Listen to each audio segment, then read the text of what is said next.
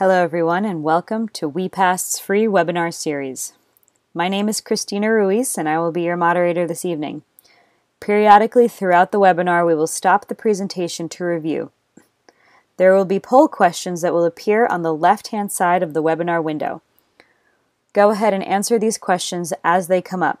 You will have about 20 seconds to answer each one. We encourage you to use the chat window and ask questions about tonight's topic. The presenter will answer your questions throughout the webinar. Take a moment to choose a resolution using the gear icon in the lower right-hand corner for the best image. This and other recorded webinars will be available to WePast subscribers. Register through WePast.com to become a subscriber.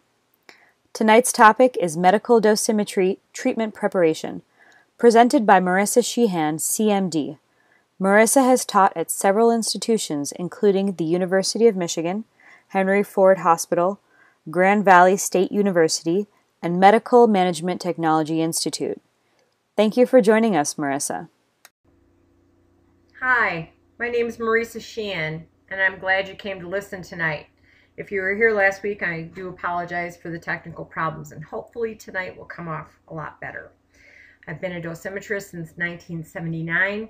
Seen a bunch of stuff, but let's just talk about what we're here to talk about tonight. And that's preparing for simulation, what a simulator is, what virtual simulation is. That's really important that we make the distinction.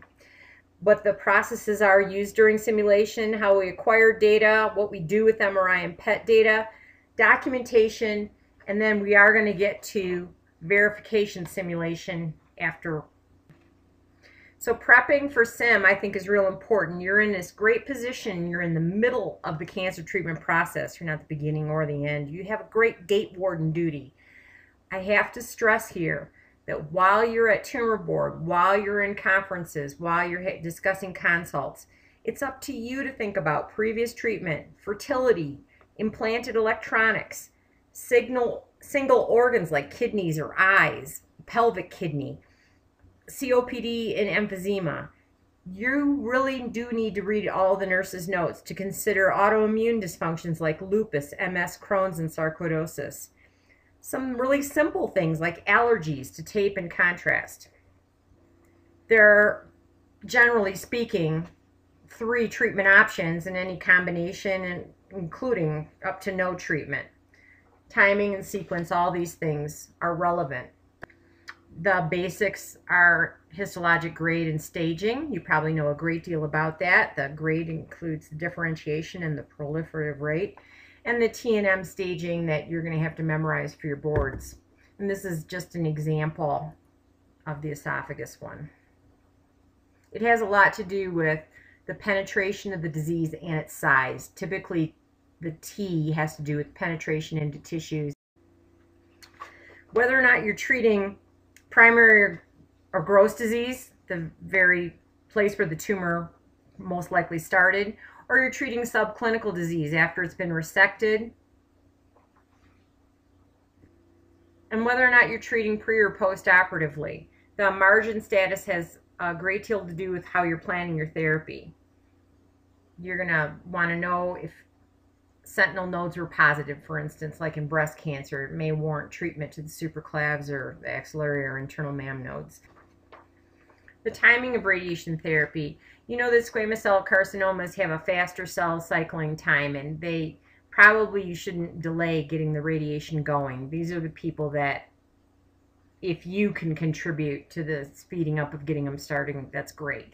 Adenocarcinomas, like breast and prostate, have a slower time. They can either be given chemo first or hormones first.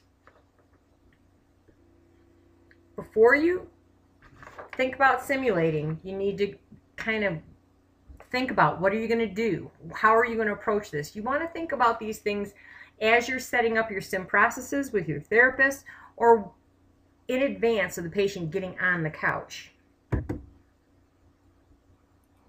One of the things you want to know is what kind of energy you're going to use. How are you going to present the patient for setup? whether or not you're going to use bolus during the treatment, whether or not you're going to need to use, I don't know, a vaginal dilator, or if you're going to need to use contrast. All these things need to be thought.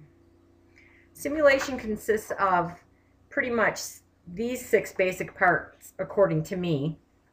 And of these, I think that education and safety are in the right spot. They're very important, and you need to consider them. And then comes immobilization, positioning, and the contrast medium, finally the tumor localization. Then you'll see there's documentation afterwards. Is a resource for patients and caregivers. That's a really good one. But the other resources you have are disease site-specific brochures. They're in multiple languages.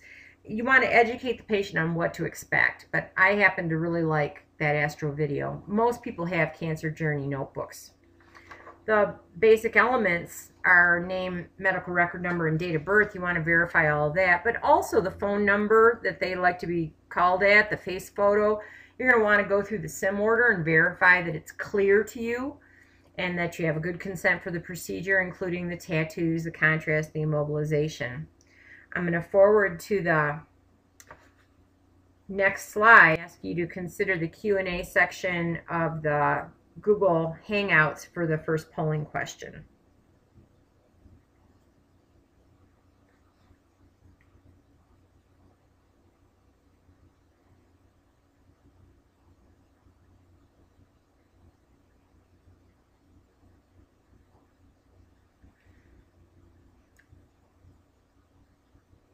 And now we're going to move along to positioning and immobilization. The important considerations that I want you to remember is that it won't attenuate the beam, that it doesn't have a lot of metal to cause a bunch of artifacts, that the secondary scatter to the skin is not too bad, that allows for visibility of the patient and of the marks and of the area to be treated, that it's light and weight, strong, durable, you can put marks on it, and also, let's get real, it needs to be able to be washed.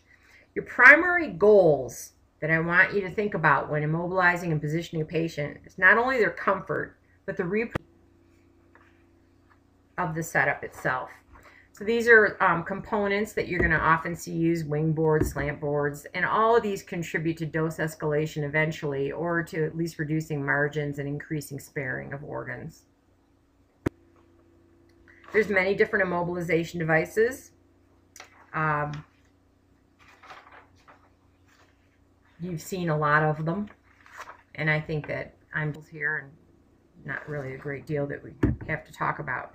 But keep in mind that when you are looking at immobilization devices, you want to consider what is comfortable, what is going to be accurate and reproducible positioned, and then the other consideration, attenuating the beam, keeping the part visible at least part way. These are all different examples. And they don't have to be complicated. I've seen as simple as rubber bands around feet. All right, we're going to stop now for polling question number 2.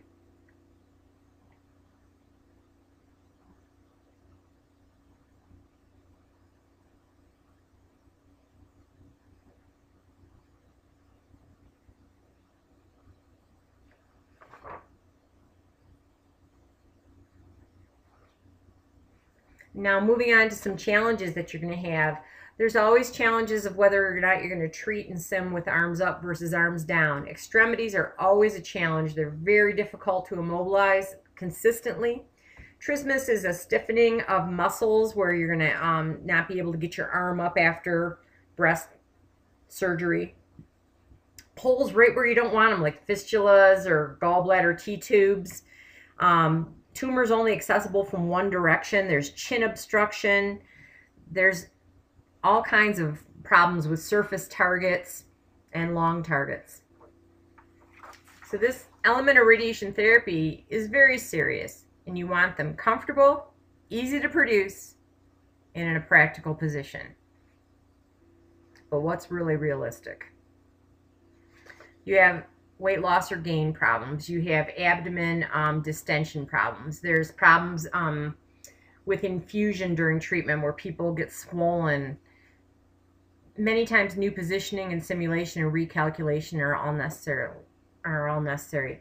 These account There's also spatial uncertainties that are mechanical, like laser alignment and beam angle indicators. All of these things can have consideration for people and what you expect.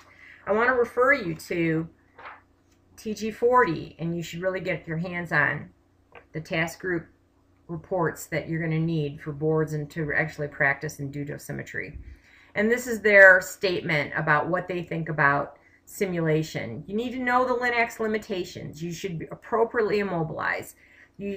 I love that they point out the ease of daily setup and reproducibility. You want to have good recording of all the parameters that were simulated. You need to understand your treatment delivery system limitations. There's going to be problems with extremities when you have couch lateral limitations, or you need to know how much of the couch can even be in the beam. When you're going to treat multiple treatment sites, how much range you're going to have in and out of the couch. You're going to want to have a good understanding of gantry patient interference. Certainly there are some warning systems built into treatment machines and even treatment planning machines, but you're going to want to always do verification simulation when there's a doubt about collision interference. You're going to want to check that before you have the patient. Before we go on to, no, I think we're going to go ahead with this. We're going to discuss the contrast media typically used. There's iodinated and non-iodinated CT. MRI utilizes gadolinium primarily, or almost all of it. And PET uses FDG. It's not really contrast media, but we're going to use that term right now. At this point, I'd like you to consider the QA section and answer polling question number 3, please. Thank you.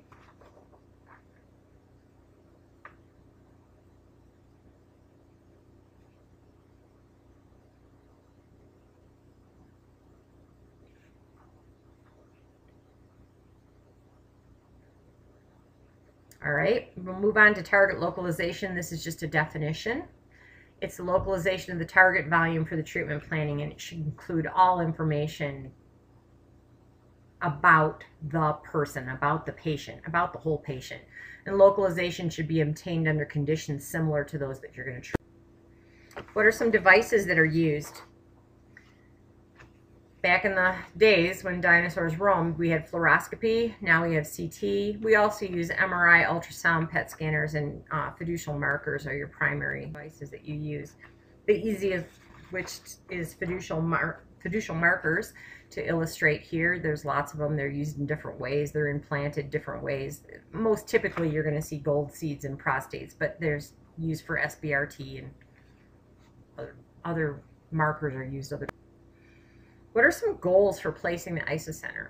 I think the number one goal is treatment consistency and beam geometry benefits and effects, and then image-guided radiation therapy perspectives too. The center of the target versus the best repositioning. The center of the target if you're only going to use one treatment, that's a good consideration. The best repositioning at all other times. Stable skin marking places. If an isocenter can go there, that's terrific. Immobilization device marking. How far is too far away when you're marking a device versus where you're going to end up treating? And always including the marking plane in the image data. This does come into play with extremities. So we're going to talk a little bit about isocenter positioning. And I want to make the distinction right now between isocenter versus normalization point. In treatment planning, we can normalize the dose just about anywhere within the treated area. The isocenter is where everything is rotating about in the linear accelerator room. And it should be in the patient. That's always a good idea. You shouldn't be rotating the gantry about a point outside the patient. But where's the most consistent beam setup? What are portal imaging limitations off-centering portal imagers? You want to avoid tangent surfaces and the tangent tabletop. And like I said before, keeping the isocenter within the treated volume.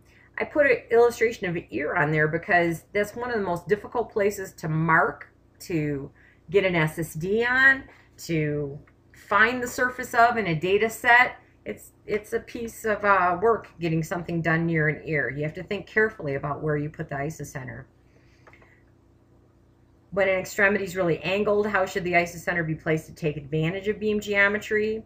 If a position If something's close to the surface, you want to consider having a surface isocenter, right? 100 SSD treatment.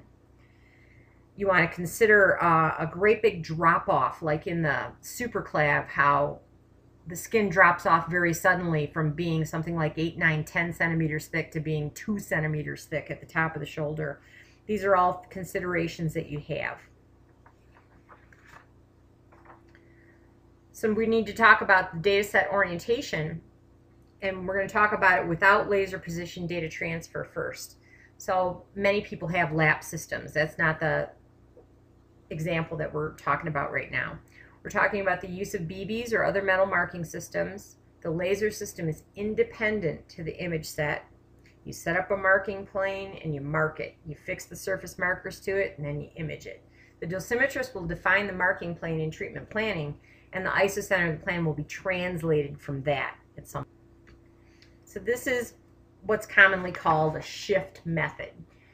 The patient's marks are placed on the patient prior to the scan. You put them in a good spot. You put them on the sternum, or you put them on some bones, or you put them where your therapists are used to looking at them.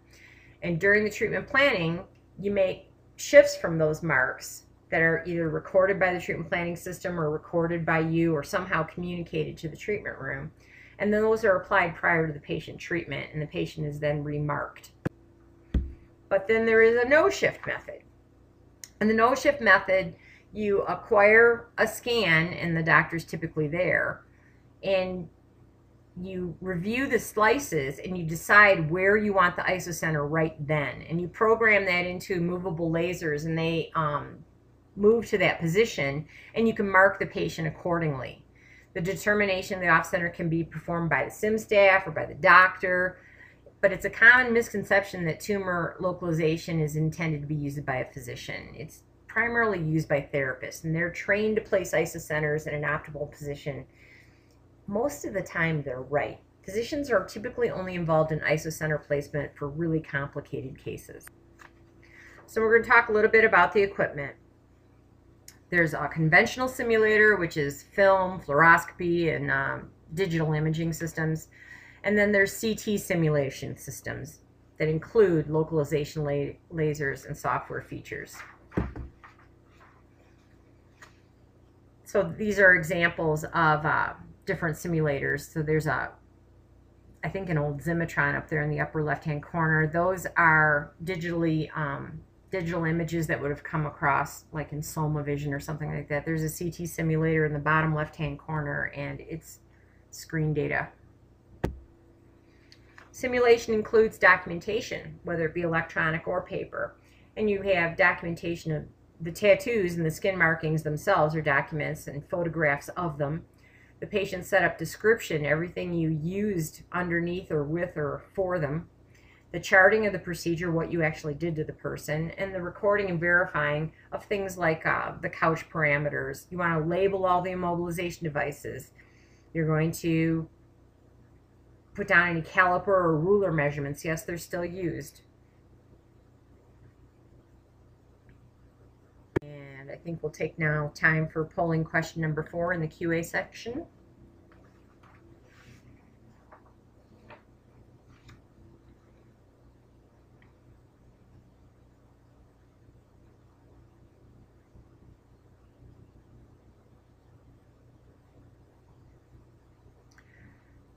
Next thing we're going to discuss is the simulation skin markers, and you see that those are all metal markers there in the middle, and then those are tattoo covers there on the bottom.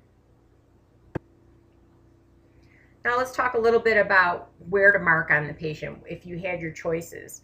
And I think you should generally use the parietal temporal midline portions of the body to mark on when you can. You can mark on the mandible, but it should be in the very front and the very middle, not necessarily on the jaw itself. On the sides. The ribs and sternum make very stable points. The trochanters and the pubis are a decent place to mark, and the long axis of extremities are also good places to mark. You want to avoid all breasts, male and female. The abdomen inferior to the xiphoid. Anywhere on a big abdominal or pelvic panniculus or within skin folds. The mouth and eyes are bad places to mark. The clavicles, the scapula, ankles, and wrists, they all rotate. Anything with mobility or independence of the trunk should be avoided if you can possibly avoid it. Sometimes it cannot be avoided. We're going to take time right now for polling question number 5.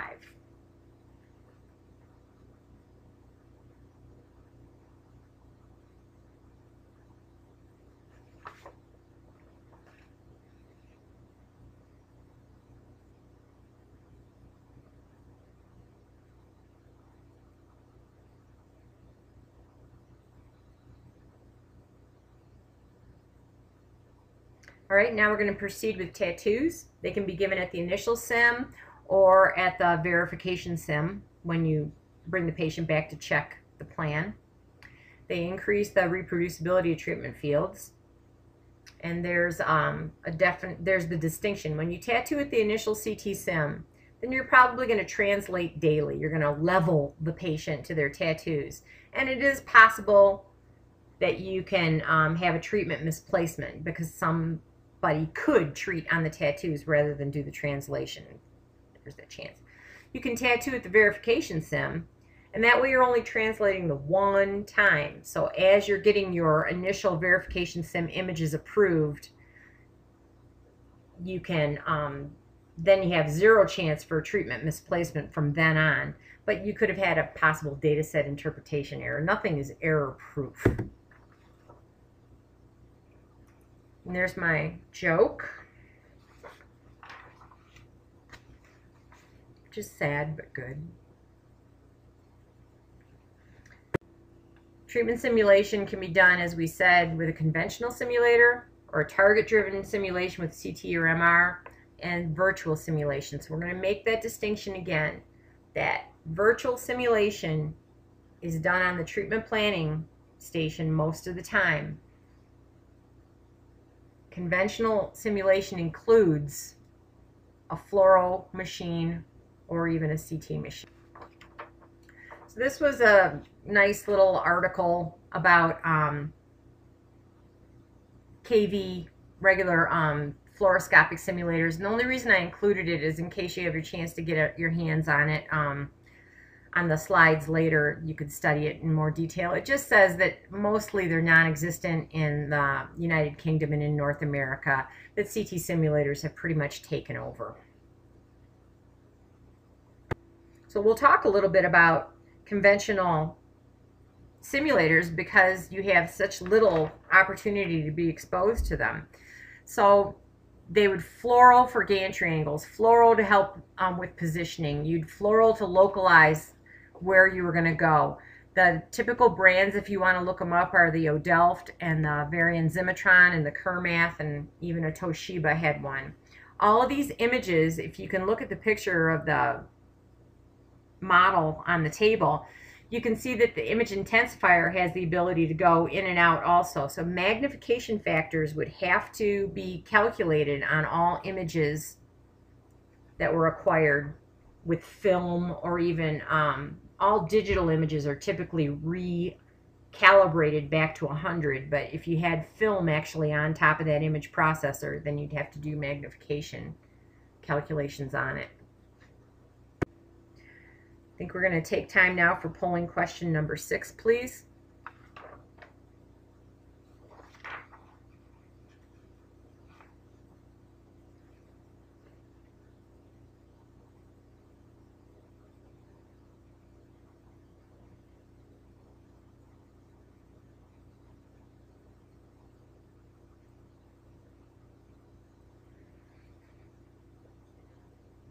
Right, returning to conventional simulation, you see the basic setup of how the couch is, meant to mimic a treatment couch. The anatomy is easily viewed. You can see people swallowing, things like that. Many times you could plan blocks. Do you see that there's a block tray on that simulator? That would be another thing that could be done on a fluoroscopic type of conventional simulator. So this is an example of images that might have been obtained from a conventional simulator, and blocks are drawn on films and mag factors are calculated.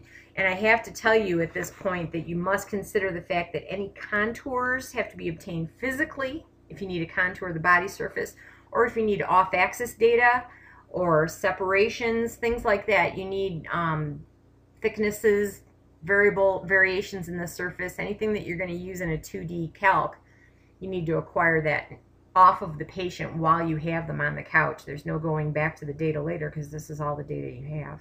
So typically you'd have to calculate the couch angles in order to have a field match between, for instance, the supraclavicular and the tangent breast, if that's the way you were doing it.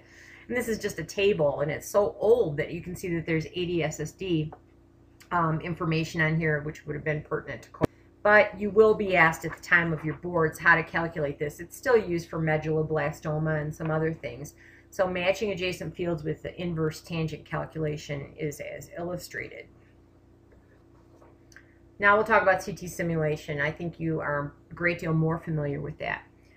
Typically there's fiducial marking. You might even mark out field borders or surgical scars, the patient position. You're going to want to have that well documented or established by routine. And one thing to note is that smaller slices give the best DRRs. Typically you're going to want to keep to 3 millimeters and under for slice thickness. We're going to talk about the field of view, which is called FOV. So you want to manipulate the field of view to maximize your resolution. You want it to include the entire body surface because you really do need that for treatment planning, but you don't need to have it set out to 40 by 40 if all you're going to shoot is just the head. You should know that the field of view has an edge artifact, so if something is very close to the edge, you're going to see a blurring and a tangential effect of the beam coming across the tangent edge. Pinnacle accepts an image data cube, like that black square that you see, and Eclipse is image data cylinder. The center XYZ000 is the center of the data set. So my big statement here is that when you have a 3D data set, you can reconstruct things, and that just shows the brain stem and the cord. You can't do that with fluoroscopic images and two-dimensional imaging. Which brings us to the point of polling question number 7, please.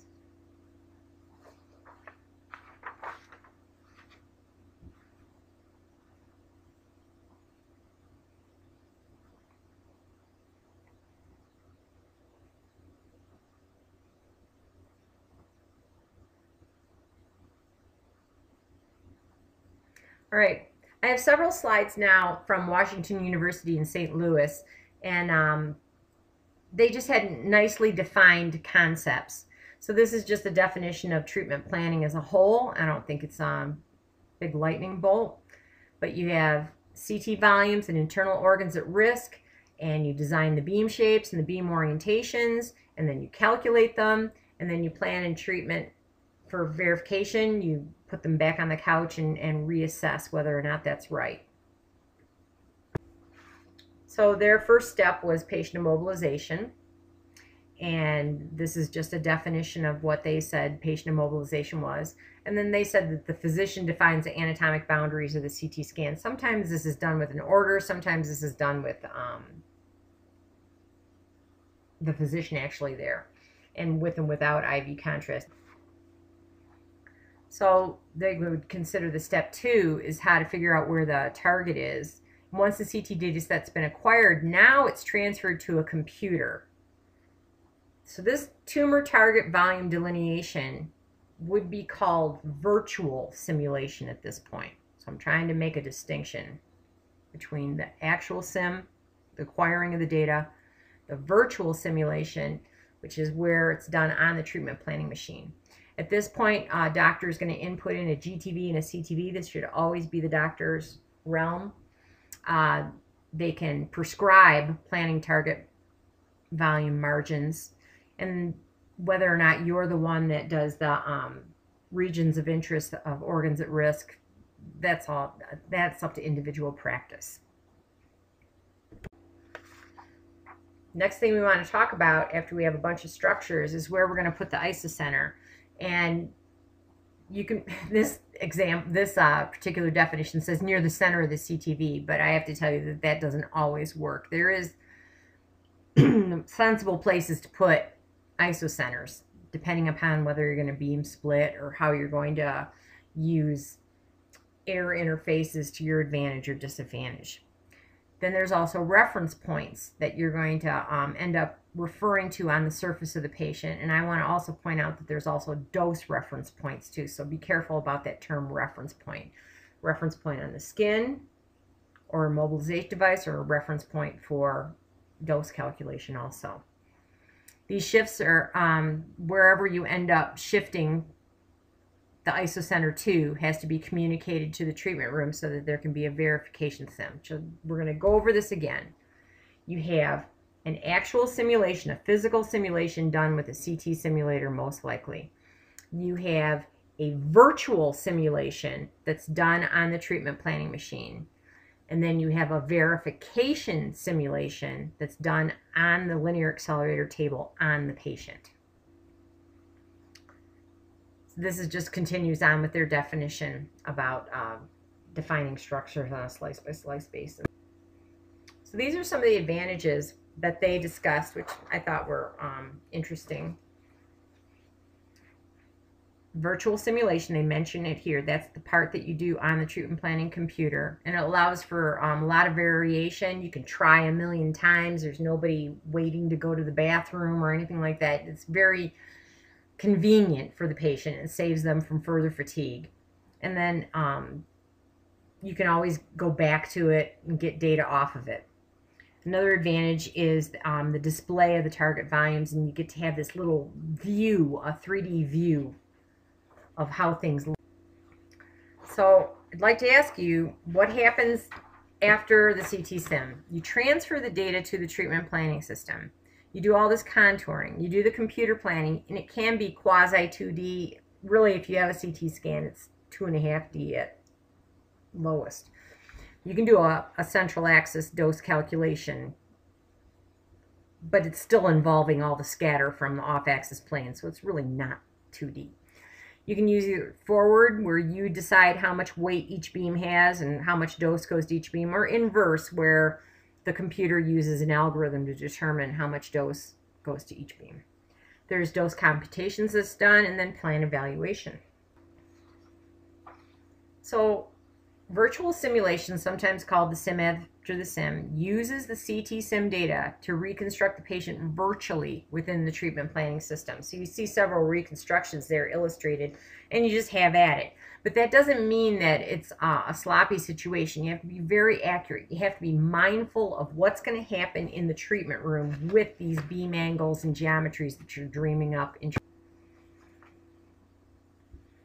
So this again gives advantages of the CT scanner, and the virtual simulation is the process performed with the data collected from the CT scan.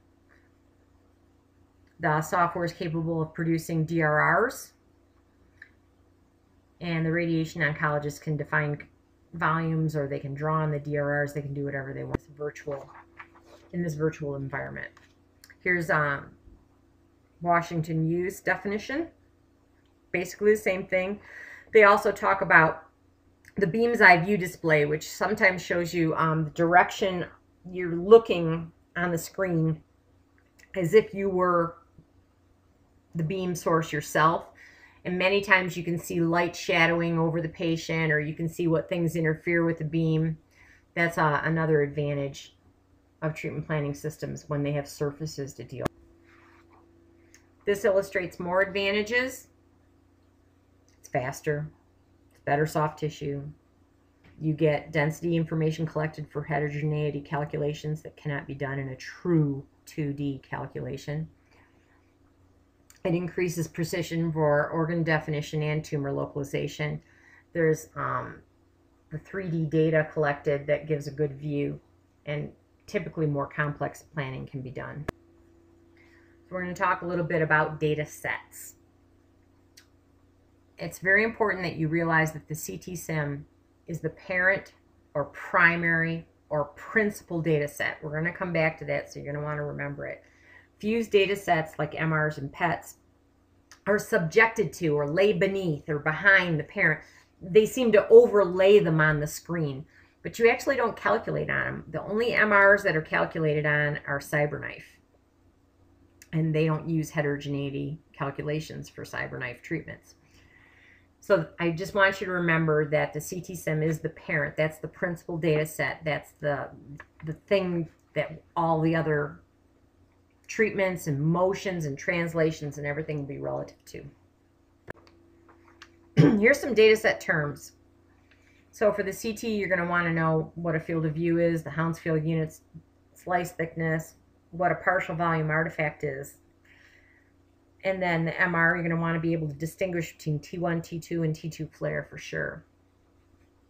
For PET, you're going to want to understand standard uptake value and attenuated corrected, non-attenuated corrected, and what filtered back projection means and what FTG is. So let's go to CT. We already talked about the field of view. So the Hounsfield units are this scale, and it has a mean attenuation. That's a little bit different than electron density, but we relate the two together. And in Hounsfield, you go from a positive 3071, which is most attenuating and be a very dense metal, to a negative 1024, which is the least attenuating. So water has an attenuation of 0. It's kind of normalized to 0. And air is negative 1000. So I'm sorry that that negative sign is on the right side of the slide and the 1000 is over there on the left. Bone is around positive 400. Cranial bone can get even more dense. And it's interesting that titanium is actually less dense than some bone, but not much. Metal implants are usually in the very high numbers, 2 and 3000. Slice thickness we talked about before, 3 millimeter, 1.25, 1.5. You're going to want to know what you're dealing with before it gets to the treatment planning system, but you should be able to distinguish what the slice thickness was as you scroll from slice to slice and the Z position changes on the screen. Let's talk about partial volume effects. So each pixel is the attenuation properties of a specific material in volume, a voxel. If that volume is compromised by having it's being adjacent to things of different densities, this is termed partial volume effect. The resolution, all the material boundaries are blurred to some extent, and one voxel can affect the CT values of the surrounding voxels. It's not easy to interpret, and it's an opportunity to extract fine scale data. You can't really get that from CT images. There is a limit. The contrast agents, we had talked about it, the oral gastric graphins and the injected iodinated base. The MRI data set terms that I think I'd like you to understand listed above there are the benefits of MRI, and that is with the soft tissuing. It just can't be beat. And T1 weighted scans are the standard basic scan. Typically, it's the first one that they run. It differentiates fat from water. Water is dark and fat is whiter. It's run very fast. Typically, it's what they run first, almost like a scout scan. T2, the fat is a little darker and the water is lighter, and they're particularly well suited to imaging edema. On brain scans, the cerebral white matter, it has some fat, and it's darker, and the gray matter is just a bit brighter. T2 weighted scans use a spin echo sequence, and they've long been the clinical workhorse. It's less susceptible to inhomogeneities in the magnetic field, and that matters a lot in MR. Not necessarily inhomogeneities inside the patient, but whatever is inside the magnetic field itself in the room, all the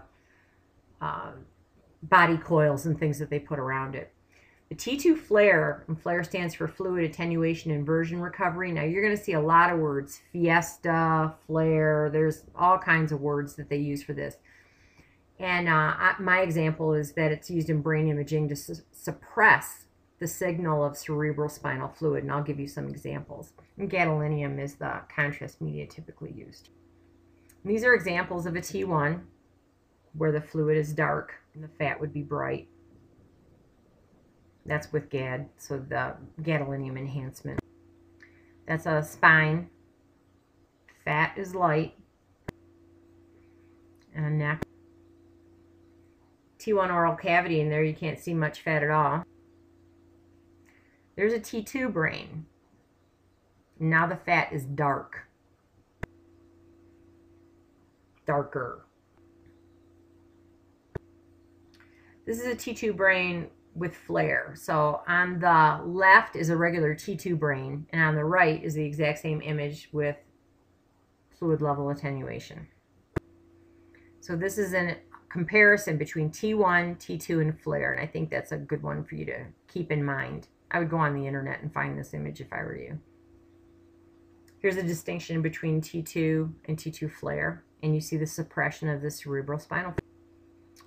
So let's move along to PET data sets. So there's a lot of processing of PET data. You just can't grab them right off the screen, and there's a lot of calculation that's done. It corrects for random coincidence. It has a subtraction of the scattered photons. There's a detector dead time and detector sensitivity correction. There's a lot of calculations that go on with the data that's acquired during a PET scan. So let's talk about filtered back projection. It reconstructs images from the projections, and it's simple, and it doesn't use a lot of computing resources, but there's a lot of noise in the data. I don't know much about iterative expectation maximization algorithms, but this is the word for the new calculations that are being done. And it has a better noise profile and resistance to streak artifacts. So here's attenuation correction.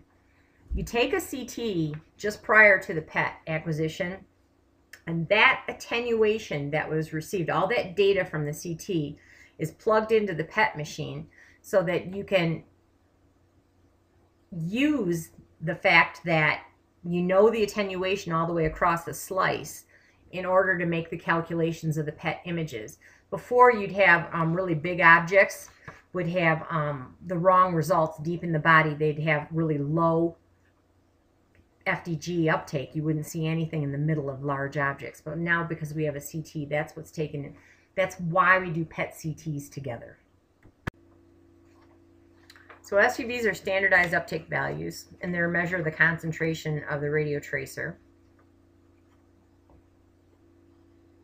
And this is examples of attenuated corrected versus non-attenuated corrected. And you can see, you know, I didn't monkey with these images. They're just fuzzier with the non-attenuation corrected, and you can see that they're darker in the middle. This just shows you what happens when you put the hot iron color selection on. There's all kinds of colors you can use. This is the CT of the neck, and it shows the CT and the PET fused up together. This is the way they were taken together.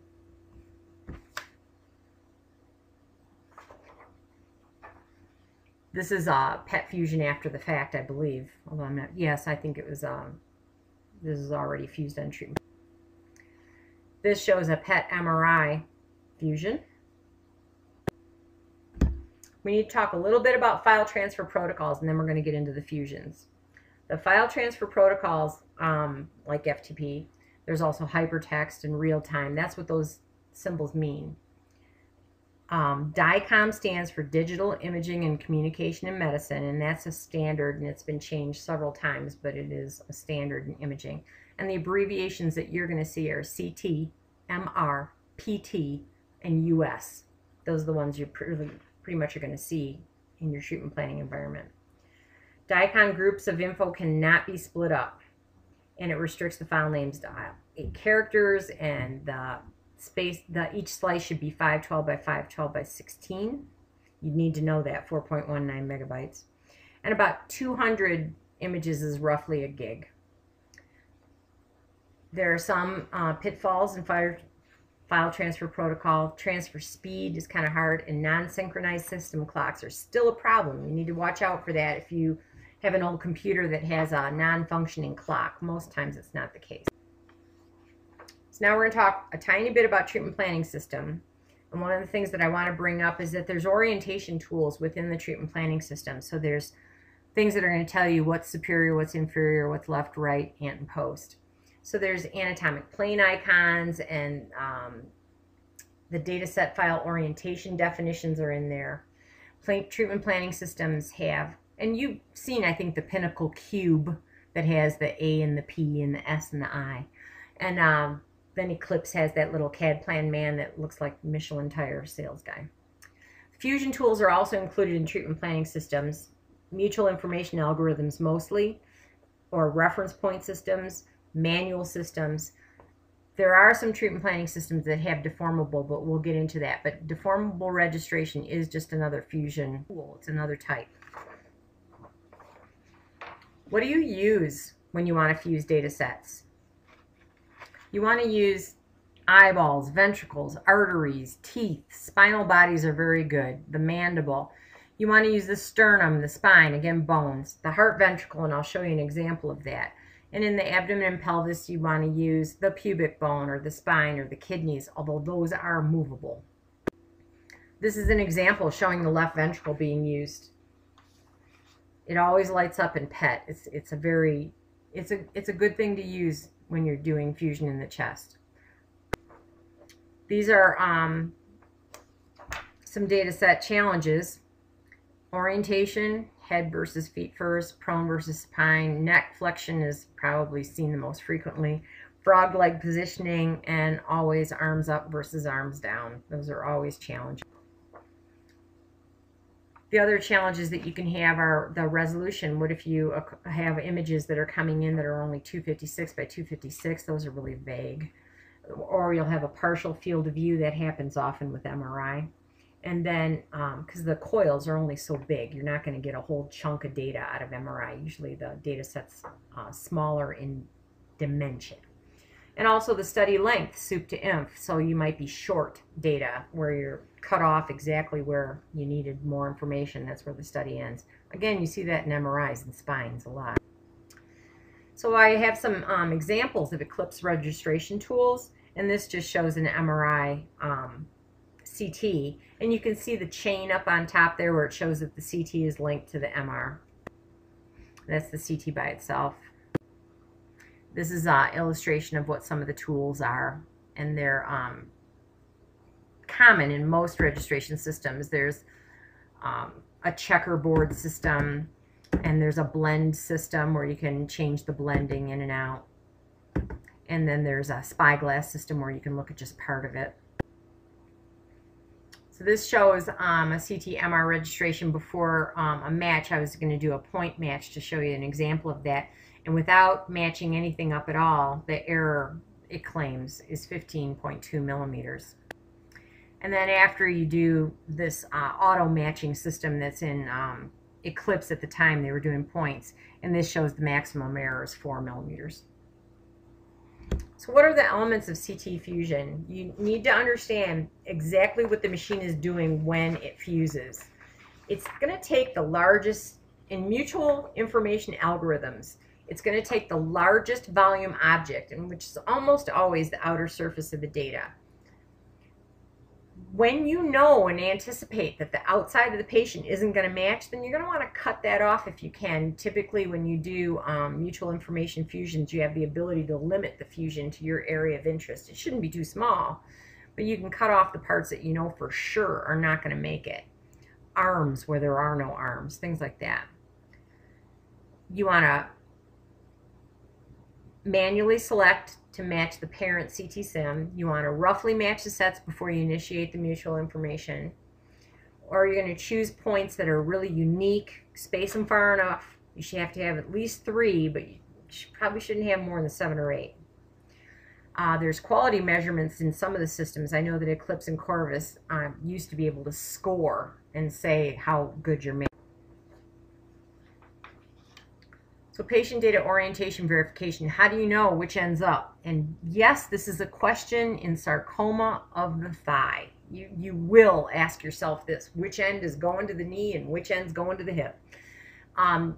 Pinnacle will ask the user to define the orientation of each data set. Eclipse will take the orientation off of the header from the machine. I'm not sure about CMS. I need to stress this, it should be in all bold, not just caps. The parent data set, the CT sim, needs to be orientated correctly on the workstation, because whatever orientation was done, this is on the CT workstation when the images were obtained. That orientation will follow, and you will have inverted DRRs if you don't do that. You will have inverted gantry angles. You have to have the correct orientation come from the CT. So let's prepare the data set for fusion. You got to label them. Almost all series come labeled Series 1, Series 2, Series 43. I would change the labels on those so that you can tell one from another, pre-op, post-op, whether it's T1, T2. What are the problems when you're preoperative versus postoperative? You're going to have a problem with the brain for midline shifting, edema, the burr holes, and the little metal clamps that they put over them. The neck, you're going to see status post-neck dissections, sometimes tracheostomies. In the abdomen and pelvis, you can, if somebody's had a Whipple, you're missing a whole lot of person there when you're using a pre-op scan. And then certainly in the case of hysterectomy, there's entire organs missing. And in limbs, the muscle compartments are missing, and there's scars and indentations. So you got to watch what you're doing pre. What are some common alignment challenges? What if you don't have any outer information? In the abdomen, the spine is your only reference, and you're turning everything around a very small axis, aren't you? The entire vertebral axis within the abdomen can only be 5-6 centimeters in diameter. That's not a whole lot of information, so you got to watch what you're doing there. Ribs are not a really reliable thing, but they're almost the only thing you have, but you need to be careful there. Your other alignment challenges are neck flexion, open mouth, chin angle, inspiration, expiration, the arms with or without, and partial data sets and how the limbs are positioned. So that's why we have deformable registration. And deformable registration is great. And there's some terrific tools, and that's not the topic of this particular talk, but I really encourage you to look things up. So the MIM system, and then there is the Ray Station system, and there is also the Velocity system. And they all do deformable registration with different algorithms, and they can warp images. What are your goals according to the RTOG? They feel that brain, optic nerves, brainstem, those are all best done with MRI. They say parotids and the submandibular glands and anything in the oral cavity is MRI. The lungs and esophageal and nodal masses should be done with PET. And the prostate and the penile gland are again done with MRI. We're going to talk a little bit about respiratory gating. So, long time ago, like 3-4 years ago, you would synchronize the radiation beam with the respiratory signal, and that means you turn off the linear accelerator when you wanted it and on. And the tumor motion is assumed to be correlated with respiratory motion. But now we use respiratory motion management, and this is much more commonly used. You treat the patient while they're breathing, and you acquire the 10 phases of breathing, and you develop an ITV, the integrated target volume. And the data acquired in the therapy are delivered with the patient breathing, and abdominal compression is typically used to limit the volume of inspiration. You should know that this is not done for just SBRT. It is also done commonly for deep breath hold left breast treatment. You'll hear DIBH, deep inspiration breath hold, that kind of thing. That's going to bring up polling question number 8, please.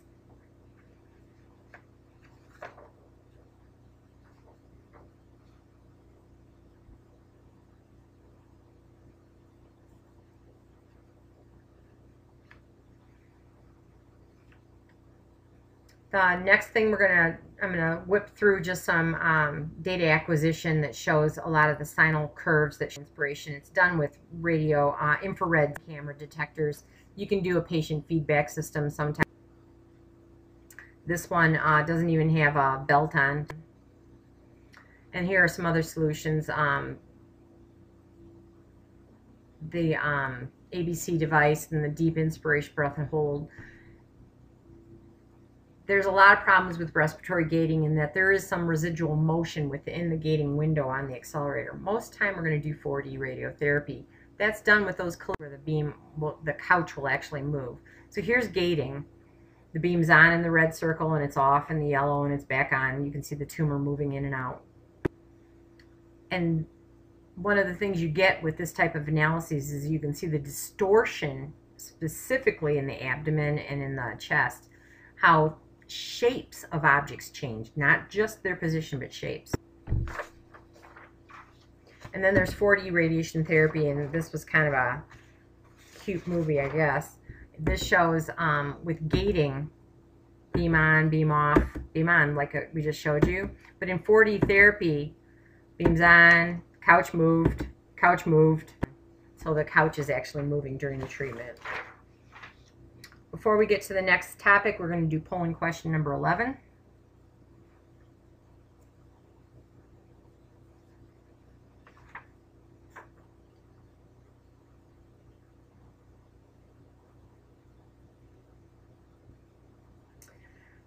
In discussing the uncertainties in radiation therapy, you're going to have uncertainties in everything in life. But we need to understand uncertainties in order to take steps to keep them within, or at least to acknowledge where we're at. Here's the two major groups. You have dose uncertainty, because there's inhomogeneities that are moving in and out of beams. The dose calculation has a certain amount of uncertainty, and there's a variable in the machine's output.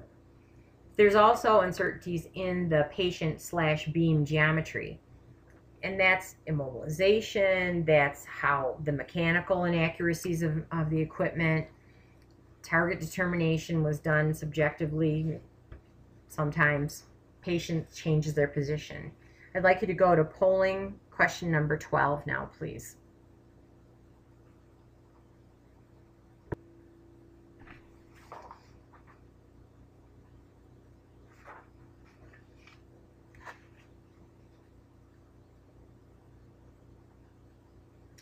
Going on with the uncertainties.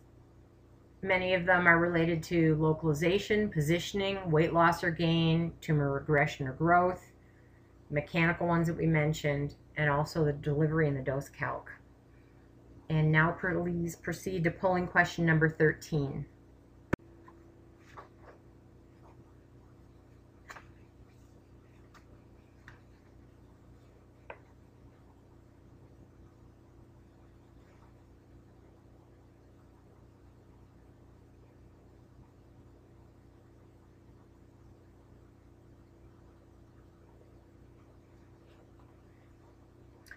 This slide illustrates the definitions established by ICRU 50. This is another important set of data for you to get your hand on, is the ICRU reports.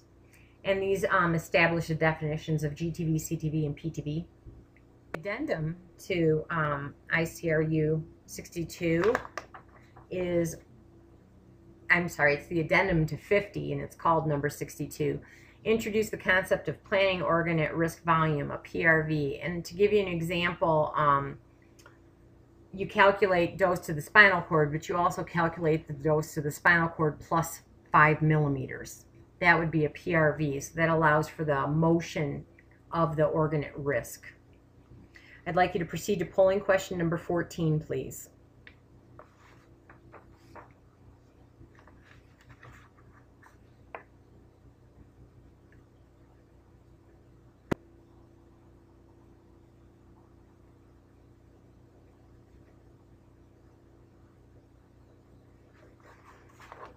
Among our last topics is treatment plan evaluation. The two most common methods are a visual review, and there's a great deal of value to that. Yes, there's subjectivity to it, but there's a lot of value to looking at the treatment plan. And then there's a numeric or statistical evaluation with DVH.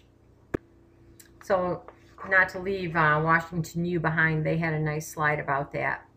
A 3D graphical display, a room view. There's 2D views of each plane, and then they describe the DVH and what it can do for you. So now what happens after the virtual sim? Now we have the verification sim. And you put the patient on the table and you check everything. And I had a doctor who once told me she'd believe in virtual simulation when she had a virtual patient. They are real and they need to be verified. And you need to make sure the gantry clears and that the imaging is correct. And this would also include the QA that's done on IMRT and everything else.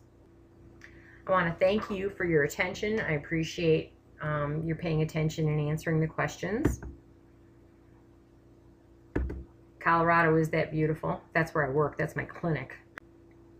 And we have a little bit of time for Q&A that we can do during the chat. Another view of Colorado.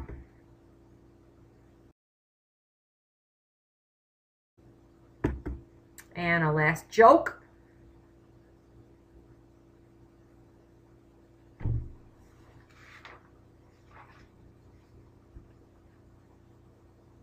Thank you very much. I appreciate it.